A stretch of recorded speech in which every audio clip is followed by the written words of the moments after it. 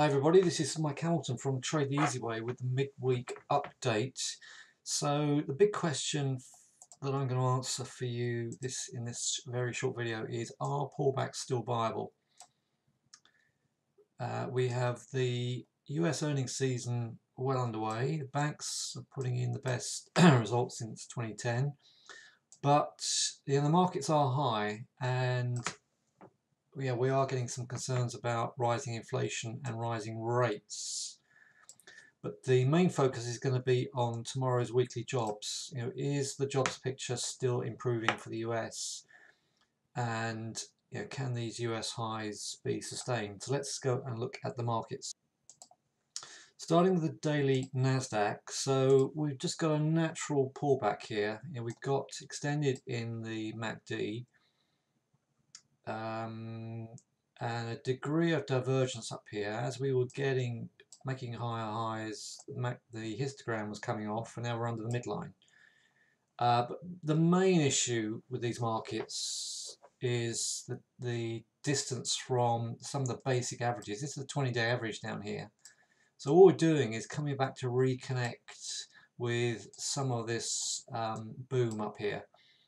Once we've reconnected, I think we can then resume the uptrend and potentially get up to as high as 14.5 before seeing a potential pullback. Now on Sunday, I'm doing a big picture update and talking about the second half of the year as we get towards the back end of April into May, sell in May and go away. Are these markets cooked? Are they overdone? And are we due for a decent correction? How to play the coming weeks and months is going to be really important to your portfolio and your day trading potential. Alright, so we're coming back on ourselves, pulling back as we get towards the US job numbers tomorrow. Now in a bull market such as this, in answer to the question I posed at the beginning, are these pullbacks viable? Yes. And it could be, I think the litmus test is going to be tomorrow's job numbers. Can we pick up after this pullback and then finish the week well above this 890? So this 890 is the real test. We closed above it last week. Last time we closed underneath it, we shot up. So we've closed underneath it again. But with this reconnect, we've got the potential to get back up and start to run. So that's the Nasdaq. Let's look at the Dow.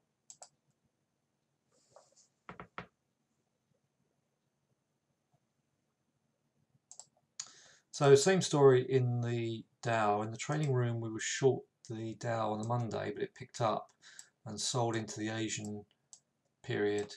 So again, there's a major breakout area, 33.5. So I wouldn't be at all surprised to come and see 33.5. We're currently 33,800. It's just a question of whether that is going to potentially pick up after potential another down drop. So we've got a new high, all-time high up here, a significant close under this trend line. But I think we've still got another leg left in this market, I think. And so I'll be looking to see if we can come in and contact with 33.5 and a hold, and then start to march to the upside. Like I said, tomorrow jobs could be key.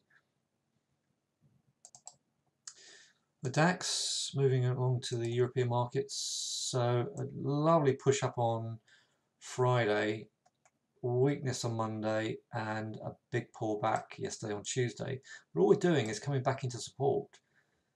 Look at this average down here. This 89-day average is miles away. We've closed underneath the 20, but we're just reconnecting again with the potential of the 15,000. We're just 150, 130 pips above the 15,000. So if we get some further dips, reconnect with this breakout, then I think we can push higher. But if we can't get through, if we struggle up here, then I'm going to get short and stay short, because if that bounces up there, we could then start to see a correction in this early part of it, in this part of the cycle basically. So that's what I'm going to be talking about on Sunday. I'm going to talk about, where are we in this big cycle, in the big picture. And so I'll make sure you get the link for that, and then you can join me for a good 90 minutes grafting as we look through that. Let's just look at the volatility index. So you can see this index is picking up. It was exceptionally quiet, exceptionally low, and just like any other technical chart, if you start to see some divergences and reversals, then this will react and perk up. So all we're doing is coming off of this sleeping pattern here and perking up and giving us some increasing volatility, which is good for day traders, good for all traders. I mean, some of the most profitable periods are going to be after corrections. Buy low, sell high. These markets have been sitting up high for quite a while now, getting to ever giddier heights. So as we're getting into earnings season, they're seeing some money coming off the table, basically, short term. Right, moving on. This is the daily FTSE. So obviously all the indices, all the markets are coming off. So a very nice run up here. Got too high. 7,000 is a big number, obviously, for the FTSE. So shoved above it, and a couple of days later we're well underneath it. So all we need to do is wait and see if we can contact with something like 6,800. So we may see some further dips as we reconnect with this breakout area. I find this is really common. The markets like to come and hunt. It's got a boomerang trade. You bust up, you get a decent three-way move to the upside, and then you boomerang back down to where you came from. And then you potentially repeat the exercise. Okay, so that's why I'm seeing these as healthy pullbacks, getting ready to potentially buy into these dips, and that could be the case of something like the DAX today. But after a big drop to the downside like that, I don't want to suddenly start picking up the longs. What I do want to do is be patient and wait for full pullbacks into support.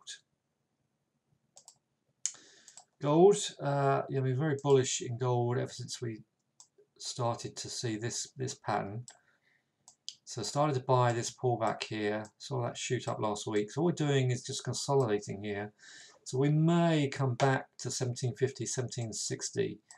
But at the moment I'm still buying short dips intraday and seeing if we can get at least some further upside.